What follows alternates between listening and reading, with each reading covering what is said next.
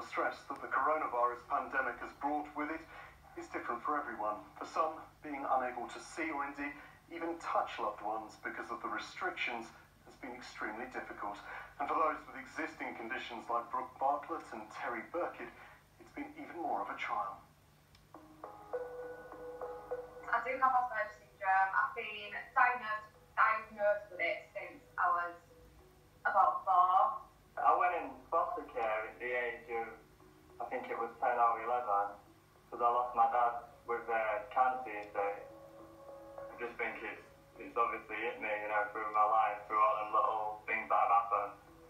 So it's been difficult, You must stay at home. Part of being autistic, your emotions end up being very extreme.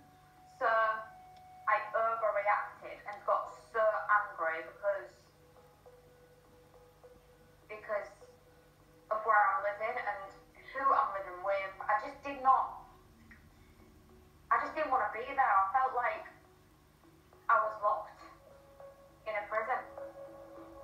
I would cry for so many hours or just get angry because I struggled to find something to keep me busy during that time. That's when the depression and anxiety started to get worse. I just found myself going into low periods. Like 1 minute I'd be fine and then the next minute I'd be, really low. And it's hard to get out that mindset too, when you're feeling down. It's hard to bring yourself back up again, really.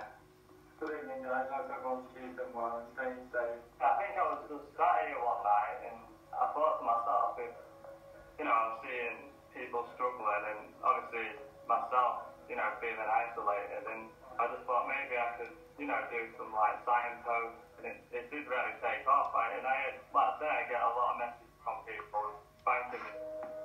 I actually thought I would struggle in this lockdown, but my mental health's been a lot better. I've been going to work, it's been taking my mind off the situation that we've been in.